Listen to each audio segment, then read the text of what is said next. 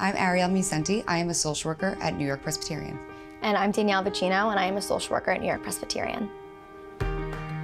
Danielle and I, although we're on different services, so we don't cross paths on a daily basis, we do both work together in the fact that we're on the Social Work Care Coordination Council. And within the committee, we talked about that we wanted to do a fundraiser. And Danielle and I actually just kind of spearheaded that one. And we, together do a trivia night.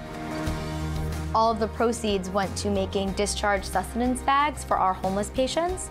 We want to make sure that, especially in this cold weather, that they have at least something to keep them warm and make them feel that we're supporting them. It is hard when you do have a patient who is homeless that comes in and they're ready for discharge, and I think it feels almost incomplete not being able to do something to help them.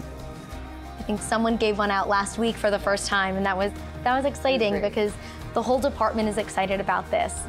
We're trying to make a difference, and we have the support of not only our leadership, but our council, as well as the rest of the disciplines that we work with on a daily basis. Yeah.